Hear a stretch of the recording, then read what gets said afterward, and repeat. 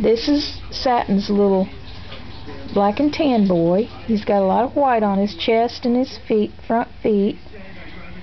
He has tan on his back feet and tan on his cheek right there, you can see. And he's got actually blue and tan Pekingese in his background. His mom Satin throws the blue and tans, and he turned out black and tan.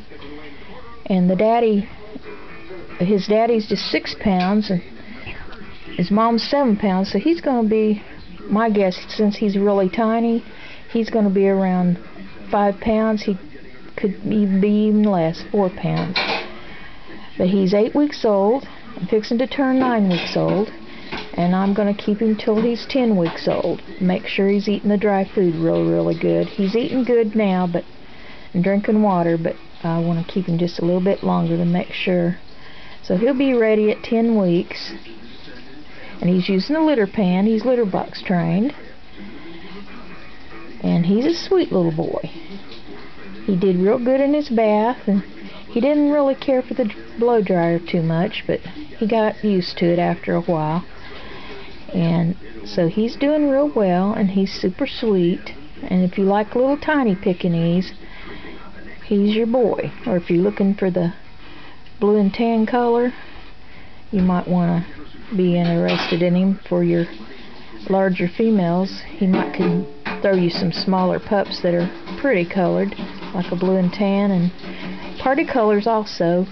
He had a brother that's a party color in this litter, but he had just ended up with the white feet and the white chest. But he can throw those also, the party colors. That just means they've got a lot of white. But he's a cutie pie. Come here, you want to get me? Their personalities are starting to come out, and he likes to play. He likes to look for treats on your fingers, because I give him treats every once in a while. You want to chew my fingers?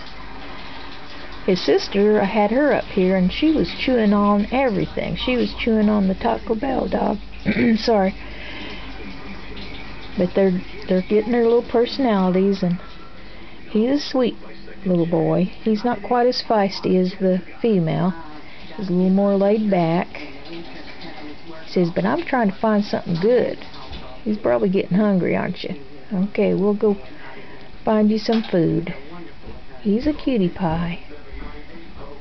And this, I call him Smoky. That's his name, Smoky, because he has kind of a smoky look to his